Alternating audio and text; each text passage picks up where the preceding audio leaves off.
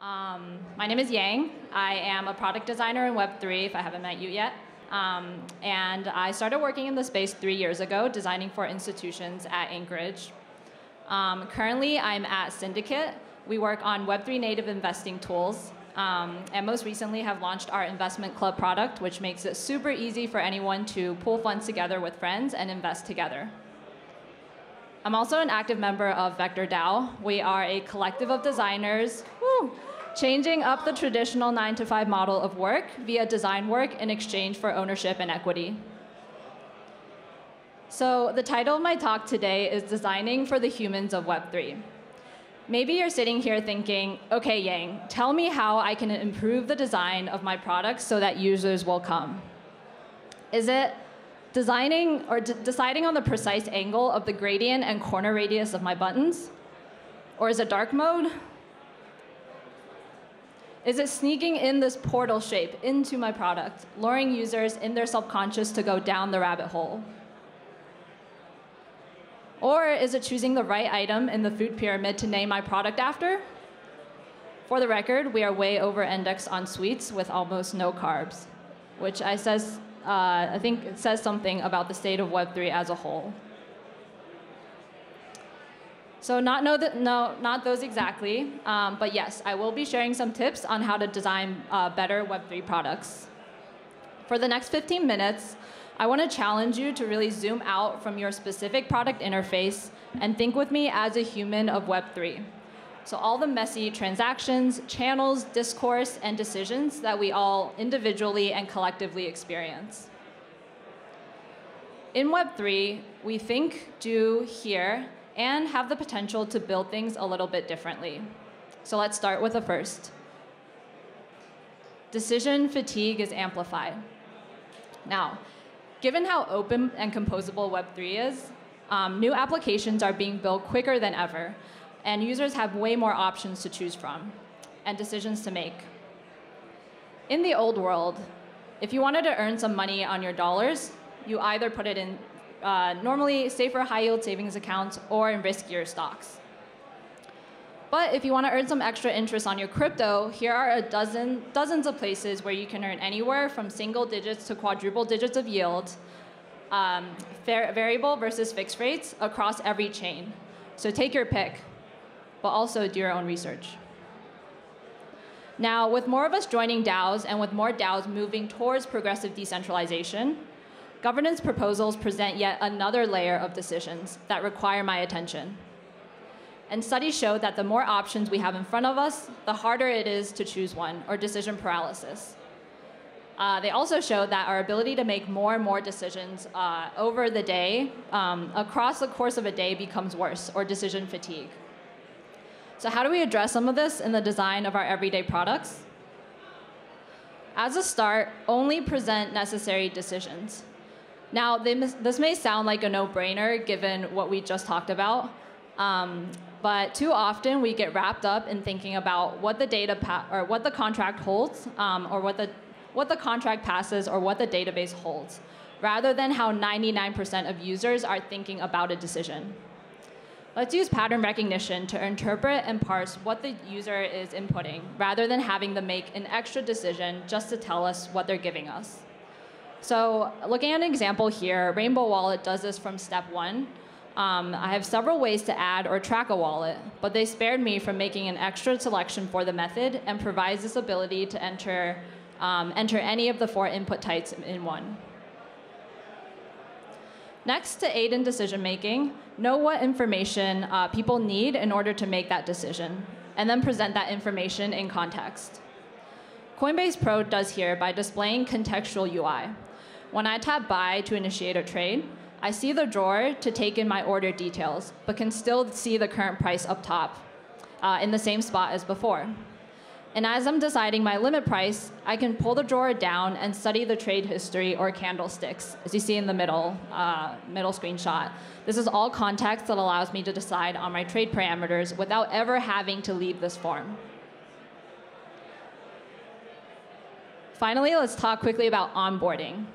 One of the most frequent decisions we now have to face in Web3 is this the right product for me? Give people a way to experience your app fully in order to make more informed decisions before paying gas or even connecting a wallet.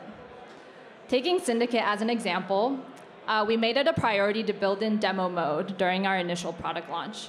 So users have full transparency into what and how they're able to manage an investment club before they even connect their wallet or pay any gas fees. So that was all about making decisions easier. Now let's talk about taking on new roles and responsibilities. So one amazing result of building things that democratize entire industries and replaces third parties is that we ourselves are now taking on those roles. Some have their defined rules and tools in the existing world, while others are newly invented in Web3.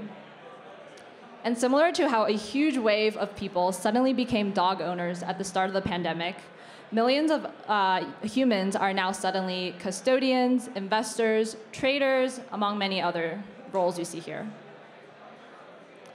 And with these new roles comes a boatload of new responsibilities, like keeping my private key safe and accessible at all times, managing all of my positions, and making sure I don't avoid getting liquidated, as well as doing taxes for myself and the DAOs that I launch. All very fun tasks. So how do we onboard new audiences and have them thrive in these roles that traditionally take years to master? Let's show, don't tell how things work, especially how numbers are calculated. DEX aggregators like Matcha do a great job at explaining how my trade is being fulfilled and how I'm actually getting the best price, without having any prior knowledge on what a DEX aggregator even is, or the fact that I'm playing a role of a trader here. I understand that it's able to give me this rate by bringing together DAI across multiple exchanges. Let's also consider the entire journey of a new role and make simple the non-glamorous and complex parts of these journeys. Syndicate's latest product, as I mentioned, is Web3 investment clubs. So we've learned a ton about the end-to-end journey of social investing, all the way from coming up with an idea, all the way through to distribution. What's shown here is a gross simplification of just a portion of that journey for an investor on Syndicate. We heard consistently that one of the biggest uncertainty for new investors was the legal considerations, as well as the back and forth with members to get their docs signed and their funds deposited. So we doubled down on that part, sharing guidance around legal entity formation and embedding doc signing as part of the core product experience. In other words, look for ways to address the entire end-to-end journey to help users thrive in a new role, even if it's not your product's core value prop. So many new roles, many decisions. Now let's go on to part 3 of a glamorous life in Web3, the exponential growth of noise. We all know that given how open and composable building on the blockchain is, the speed of which things are being built is exponential, and that includes noise and spam. And bad actors will multiply alongside the good ones. So how do we better protect ourselves against this world? 2 points. The first is building in best practices. We can learn from institutions here. Given they transact at higher volumes more often and with more counterparties than consumers do, there's a number of things we can learn from their behavior. One example is test deposits here. Almost all institutional users will receive some funds for sending test deposits of a tiny amount before making a large transfer to a new counterparty, both to prevent against fat fingering, as well as to check that the counterparty is indeed who they say they are. Now let's apply the same concept to the actions that consumers or we often take, such as staking or pooling a new token we come across. Now, it's quite scary that these contracts can unknowingly transfer our funds out, and not everyone knows that.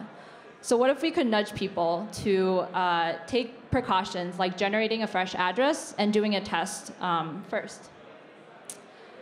There's a few dependencies here I recognize, and a few things that will make this a significantly better experience, like lowering transaction costs and making on-chain destinations more human-readable. But while we're still getting there, let's make it dead simple to take these precautions for our own security. Okay, let's take one step back. Even before taking any action on-chain, there's an opportunity to learn about who and what I'm about to transact with. So this tweet by Chris Cantino had taught me a lot personally. Before this, I confess that I never bothered to read much on Etherscan beyond seeing whether my transaction went through and tracking that progress bar. After reading this thread that walks through Etherscan's analytics tabs and data that's available to me, I found myself checking this info way more. Reading contract analytics and browsing recent transactions like a true crypto nerd, now that I knew where to look. So what if we could help people understand how to evaluate a contract or token as a first line of defense? Which leads me to point number 2, which is teaching me how to be blockchain literate via interfaces that, 1, aggregates the most important pieces of information of on-chain data, 2, are contextually shown at the point of user interaction without making me traverse to another site or to multiple places to look for it. And finally, 3, are adaptive, showing me the most relevant pieces of information depending on the user intent. I drew up this concept here as just one potential way to bring this to life, bringing together data like balance over time and recent transactions to help me understand the contract that I'm about to interact with. Then what if we applied this concept to every address and point of interaction on chain, to links shared in my DMs, tokens showing up in my wallet, and even individual or group wallets that I interact with. Now, I recognize that there's a ton of work to be done here on scaling blockchain APIs before we can get here, but it starts with imagining what this world could look like. And in my opinion, blockchain literacy is one of the most important and undervalued parts of education. That doesn't mean we have to teach everyone to read Solidity, but rather equip ourselves with the critical pieces of live data in order to make more informed decisions. Now, shifting from what we experience as users and to thinking as builders, which I think many or all of us here are. So building towards the pluriverse. Designing for the pluriverse, a world in which many worlds may fit. I encourage you to check out pluriverse.world yourself to learn about this declaration and hold your own interpretation of it. To me, it's a declaration of intent, that we envision a future where it's possible to have many universals that are interdependent and thriving.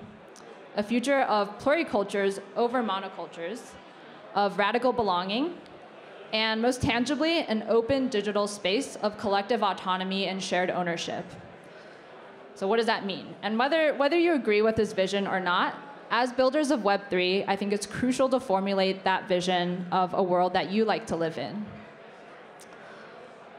And maybe even more important than what we build is how we build it, especially while we're in the formative years of Web3. So how can we build things differently? Number 1, looking inwards. Recognize our biases and reframe our assumptions to remove them. Design research has taught us that even by holding an interview and having a conversation with someone, we are bringing our own sampling bias, interviewer bias, and sponsor bias, just to name a few. Next, let's look outwards. Admit that our existing systems train us to optimize for efficiency and financial capital. If we continue to optimize for the same things, the results will most likely be the same. So let's set goals to focus on more meaningful outcomes over outputs, and to redistribute capital to empower more people, which is exactly what we're building at Syndicate. And P.S., we are hiring, including product designers. 3, look around us. Invite more builders who think and look different, and make space for people to not just exist, but to belong in every part that we are building. What if organizations that build towards the same vision are not competition, but rather environments that peacefully coexist to serve different cohorts of humans, each feeling like they belong to their respective communities or groups? Now, wrapping up, maybe you're thinking, hey, this all sounds great, but how and where do I hire designers? Because that's the most crucial question on my mind right now. How do I hire people to understand our user base to this extent? There's simply not enough design talent right now in Web3, so I wanted to share some of these design communities that I've been fortunate to be a part of. The first, On Deck, is a program. They have a program called On Deck Design for mid to senior designers who are looking to level up. many who are interested in the space. ADP List is an open platform where you can book sessions with design leaders from all over the world and get their perspectives. And Designer Fund is an early investor in companies founded by designers and have been investing in Web3 as well. They also have great resources around topics like early hiring and design culture. Okay, the TLDR of it is to design better experiences in our products. Let's obsessively think outside of it, thinking about how we think, what we do, what we hear, and leading all the way to how we build in Web3. Now, for those of us familiar with user-centered design, and any designers who are here, this is not much more complicated by knowing your audience, right? The way we are is a result of our surroundings, and our surroundings are just a bit different in Web3. So with that, thank you, and I hope to see you around here.